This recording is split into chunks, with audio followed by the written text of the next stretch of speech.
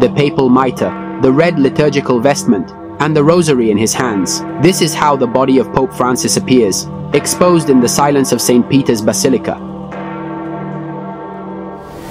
While awaiting his funeral, the pontiff's body was subjected to a particular post-mortem technique known as Thanatopraxy. But how exactly does this process work, and what is it for? In this video, we will explore this body preservation technique that has been hidden behind the doors of the Holy See for decades now. After the death of a pope, the Vatican follows a rigid and precise protocol characterized by ancient traditions and solemn rites.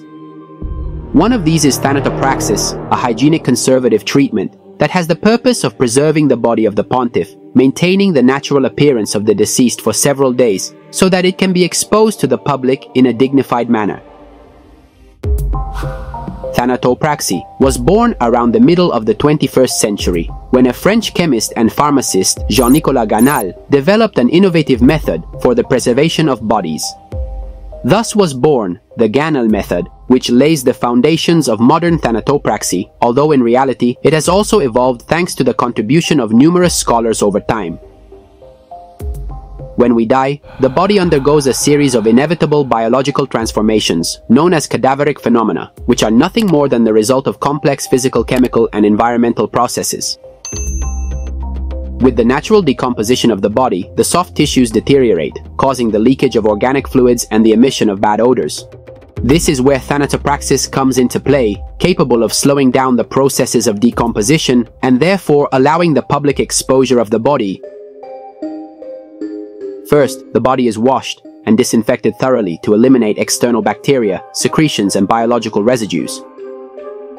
Then we proceed to venous drainage and emptying of the abdominal and thoracic cavities in order to completely eliminate the organic fluids accumulated inside them.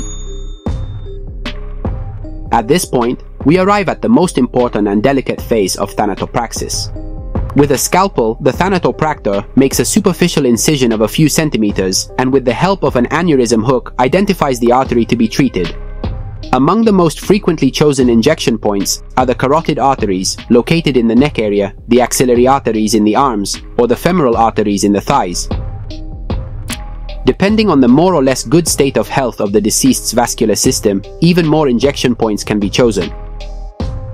Once the vessel has been identified, an incision is made and a cannula is inserted, to which a plastic tube is attached, into which a particular preservative liquid is injected, known as Flutyan, a substitute for formalin.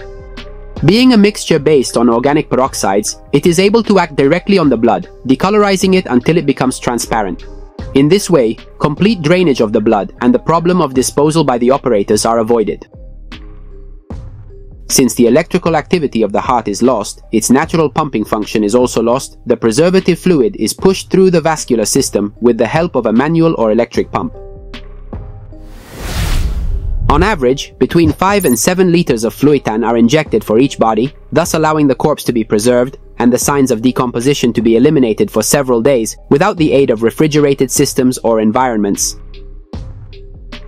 Thanks to Thanatopraxy, after just the first few liters injected, the skin regains a more natural color and regains some of its lost tone, especially the eyeballs, nostrils, and earlobes.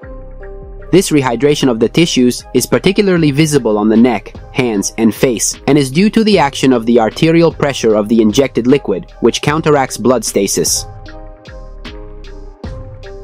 Finally, this practice is completed by a series of Thanatoesthetic treatments.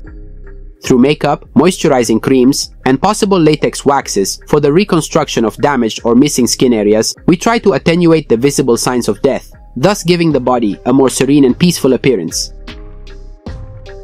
Thanatopraxy is an extremely complex and very delicate technique, requiring great skill and precision. A case that has sparked much discussion was that of the conservation of the body of Pope Pius XII, subjected to a series of conservative treatments after his death in 1958.